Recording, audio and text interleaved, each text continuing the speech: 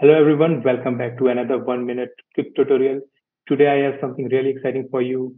Today I will be telling you how to build a currency converter via help of ChatGPT all in just 1 minute. So let's dive right in. So I will just created a prompt for you. I will be pasting it here.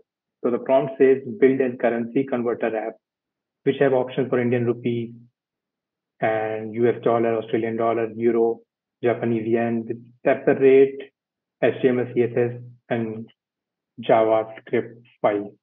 So let's click enter and see. You can see the ChatGPT has started creating the code. So it will create a separate code for HTML file. You can see it has given the option of Indian rupees, US dollar, Australian dollar, and euros and Japanese yen. You can see the CSS also being created here, and the JavaScript with the currency exchange rate has been given here. So let's copy the HTML code first. So let me paste the HTML code here. Click save. Now, once you have to keep HTML, CSS, and JavaScript file all in the one folder. Now let's click the currency converter HTML file and see how it's looking.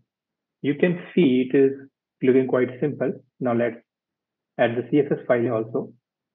I'm copying the CSS file, pasting it here, saving it. Now let's copy the JavaScript file too, so that the functionality can also start working. I've pasted here. So now let's try to refresh this page. So something is wrong. Let's see. So in HTML, the path is styles.css. The file name is style.css. So let's change it. And script.js is correct. So let me refresh it again.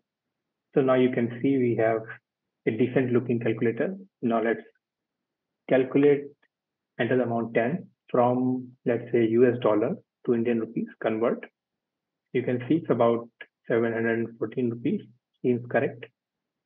It has taken the value as around 71. So now let's try to convert US dollar to euro.